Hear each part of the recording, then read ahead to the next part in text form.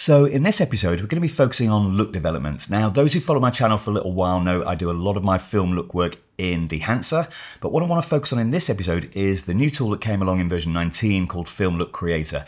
And this is allowing you to do filmic looks. Now, why am I focusing on it now? Well, they've just released an improved version of it with the beta version 4. So let's go and take a look.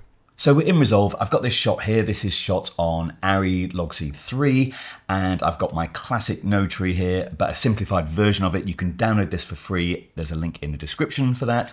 And just to show you what's going on with color management, because obviously I work with CST color management. So down here, we've got DaVinci RGB. We're in DaVinci Wide Gamma Intermediate, Rec 709 Gamma 2.4, because that's what my monitor is currently calibrated to. If yours is calibrated to 2.2 for web, change that to 2.2. The first node is my CST up to DaVinci Wide Gamut. So that's going Arri Wide Gamut 3, Arri Log C3 to DaVinci Wide Gamut Intermediate. And then we do all our grading, including the film look that we're going for in the middle in DaVinci Wide Gamut space. And then at the end, we've got our DaVinci Wide Gamut coming back down to our display. So that's Rec 709 Gamma 2.4. So this is my classic typical workflow. If you don't understand CSTs, I've got an episode on that as well. I'll put a link to that in the description as well. And if you want to know how I use my classic node tree, I'll put a link to that episode in here as well. But let's get on with this episode. Right, so all I've got going on here is a few nodes. And the first thing I do is play with my look development. So what I've done here, I've got one node here, and that's just got some very simple balance and exposure, just a little bit of fine tuning, mainly in the HDR tools for exposure. And down here, I've done a little bit of stuff with these printer lights here, just to get that in a neutral starting position. So it was there. It's got a little bit of a green cast on it, so I've just neutralized that a little bit. And that is a great starting point. So once I've got my shot balanced and in a good place, the next thing I do is focus on the look development itself. Now, classically, I use Dehancer. This is well documented on my channel. So let me just show you what I would have done typically, and then I'm going to try and do it in Film Look Creator. So let me switch my Dehancer node on. This is, as you notice, is right at the end, just before my final CST. And that's because Dehancer works in DaVinci Wide Gamma Intermediate. By default, it's on Rec 709, so make sure you switch it into DaVinci Wide Gamma Intermediate. So I'm working in the largest color space I possibly can.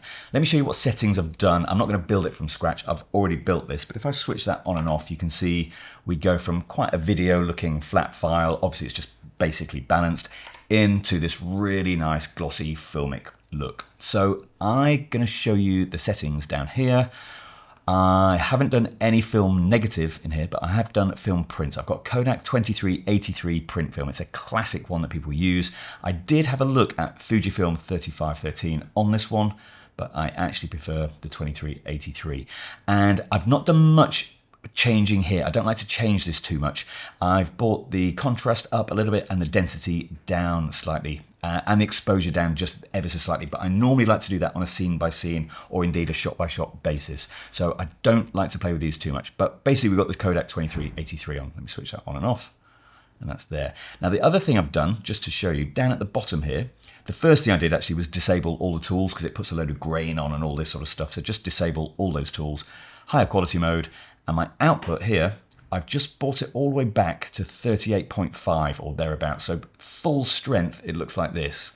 And then if we just knock that back, it kind of goes, well, it's pretty roughly where it was again, 37.6, that's fine. So I've just knocking back the amount of that 2383 look that's going into it. And that I'm really happy with.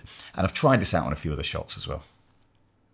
The next thing I've done in here is what have I done? I've gone to my color head here and I've just made a slight tweak here to my highlight tone. I've just warmed it up ever so slightly, hardly touching it at all, but just giving the highlights a little bit of extra warmth in there. So if I disable and enable that, I don't know whether you can see that going on. If you look at her forehead here, you can probably see it. So it's enabled and disabled. And then coming down a little bit more, I've got some halation on. Now I have to make these quite strong because I've half mixed back the whole of Dehancer. So sometimes what I do is I put the halation and bloom and things like that on a separate node so I can control them separately. But I've just put it all on one for this one. So let's enable that. And where can we see that best? If I just zoom into this and show you what's happening down here a little bit. It's happening all around here, edges of this paper here. And what I'm going to do is switch it off. You can see that's now nice and clean there, and we've got no halation at all. Switch it back on, and we've got this really beautiful halation just kicking in there. The halation on Dehancer is absolutely gorgeous. And I've played around with a few of these little settings. And same for bloom. So enable and disable. Just gives it a really nice filmic look. And that's pretty much all I've done on Dehancer. So if I switch that on and off again so you can see what's going on, and we've got a really nice look. So the next thing I would do is test that on some other scenes. So let's click on here and have a look. I'm just middle mouse clicking to copy. That's looking great. Obviously I can tweak the balance and exposure on a shot by shot basis. And let's just try it on this night scene. What I'm really testing here, I'm gonna have to take off that, is that the look that I've got going on in Dehancer is correct. And it looks great. Okay, let's go back to here. So what I'm gonna do is a new version. So we're gonna keep that in there. Let's just add a new version. So I'm going to do that in the software. Normally I would just do that on my panel, but I'm just going to say create new version. And I'm going to copy all the marks across. So the balance and exposure and everything copies across. And I'm going to disable Dehancer.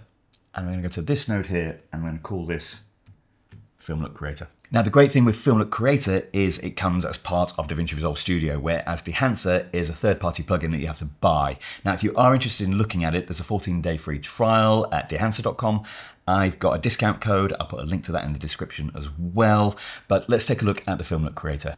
So you'll find Film Look Creator in the effects palette, just drag and drop it on and straight away we get this filmic look. Now the big difference between Film Look Creator and something like Dehancer is it's not trying to emulate actual film stocks. It's allowing you to create your own unique kind of signature look. So let's have a look at what it's actually doing. Now when I'm creating my looks, I really want to start from scratch, as you saw me do in Dehancer. So the first thing I did in Dehancer, down the bottom, switch everything off. I want to do the same in here, but let me just show you what the presets are. So in here, we've got 65mm, we've got 35mm, and we've got a cinematic look. And these are basically using all the different settings that are in here, but they've just got some presets built in. So it's a nostalgic look. So most of these, as you'll kind of see, are not actually that much use to us to get a really good professional starting look. So if I go down to custom, you see that we've still got a look going on. If I disable and enable that, we've still got this distinct look. Now this is what they changed in beta version 4. They've allowed us to actually reset it and start from scratch, which is exactly how I want to work. So I'm going to go in here and say clean slate. Okay, we've got clean slate. And when we do that, now there's no effect happening. So I'm just pressing a button on my panel. If you can hear it clicking, that's disabling and enabling that node. You can click on the button there on the number itself to do that as well. All right, let's go a little bit deeper into here. So we're now in our clean slate. So we've got color blend and effects blend on full mode. So that is basically all your color, and the effects is things like halation, bloom. So we're going to try and do exactly what we did in the Dehancer. All right, the film look we've got going on. This is the amount of film look you've got going on. By the way, the color space overrides. You can set your own color space that you're working in. I've got mine set to use timeline, so it already knows that I'm in DaVinci wide gamut, but you can work in ACES, for example. You can set that to whatever you want. All right, the film look blend. This is the amount of filmic look it's going to give it. So this is basically taking us to that default state it gave us a moment ago. So this is the amount of film look you want in. So let's just dial in a little bit. Now we're going to go to our color settings. Now in here, you've got the ability to change exposure, contrast, highlights, fade, the white balance. A lot of these things are things that I do on a sort of scene by scene or a shot by shot basis. So I don't want to change too much in here. In Dehancer, I did bring down the exposure slightly. I don't think I need to on this one. But what I might look at is subtractive saturation. So this is really nice as I increase saturation in here. It does work in a subtractive way, so it's not increasing luminance, and it gives it a very filmic style. That sort of works with the richness tool as well. In fact, I think I'm going to take that right back because I don't really want that in. So I'm just going to switch it on and off again. This is what I do quite a lot. As I'm designing a look, I'll switch it on and switch it off.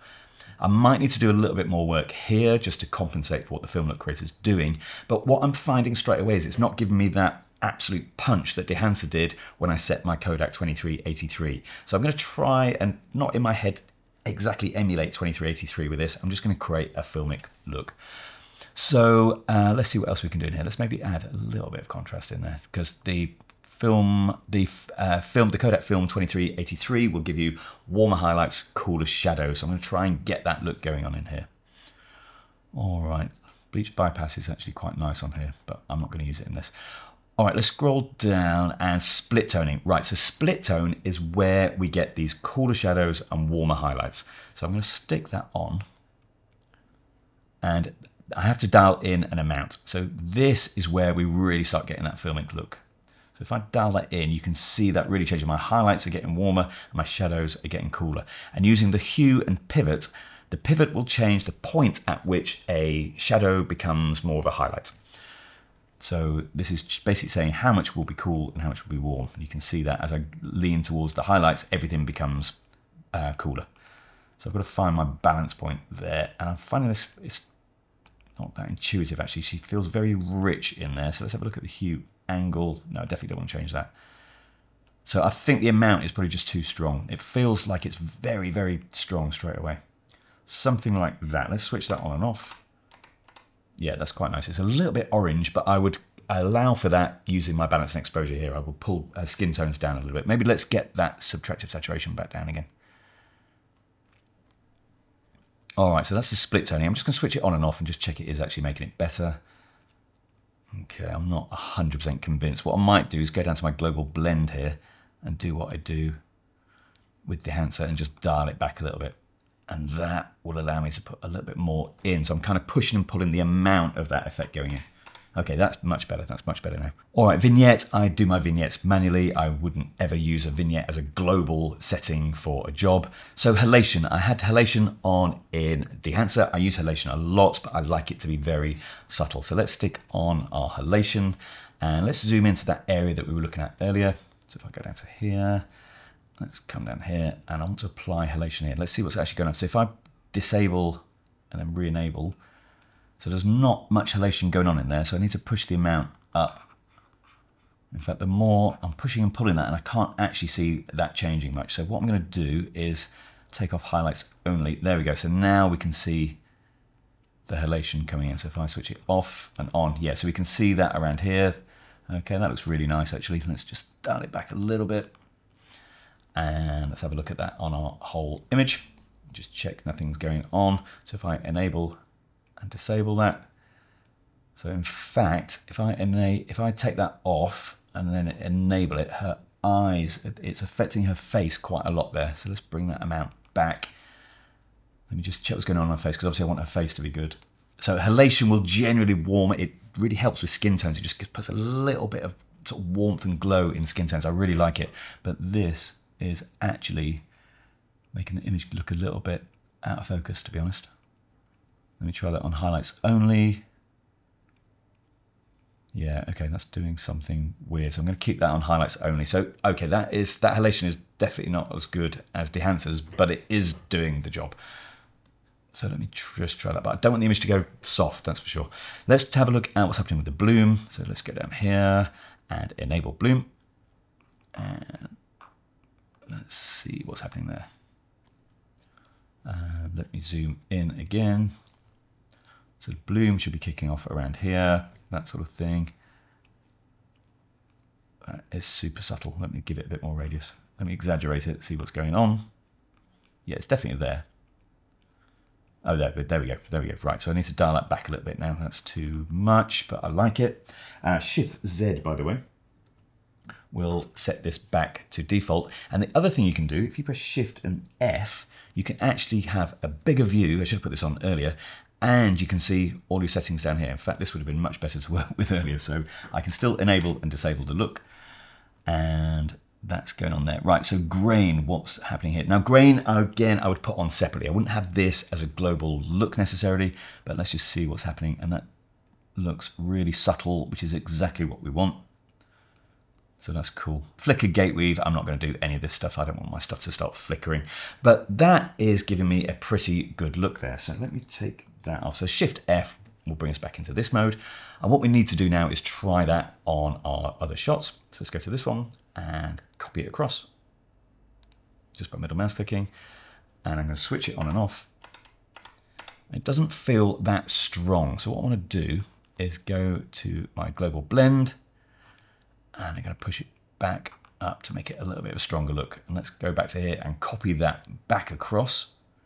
And this is what you do when you're doing your look development. You're going to push and pull and push and pull, try it on other shots. Once you're happy, you don't need to touch it again. So let's just remind ourselves what the Dehancer version looked like. And this is a stronger look, to be fair. This is the Kodak 2383 look. There's much more separation between the shadows and the highlights and the warmth and the coolness in my mind. Back to the Film Look Creator, I would need to push these dials a little bit harder, maybe play around with the split toning a little bit more to get something a bit closer to what I liked in Dehancer. So the fact they've actually allowed us to have a clean slate means I'm going to take the Film Look Creator a little bit more seriously. I'm going to push it a bit harder, see what I can get with it. I think maybe this combined with Dehancer might give me some interesting looks. And I hope if you found this interesting, you'll consider subscribing, hit the notification bell, hit the like button for me. If you want a discount on Dehancer, the link will be in the description. Film Look Creator obviously comes with DaVinci Resolve Studio. Look after yourselves, and I'll see you in the next episode.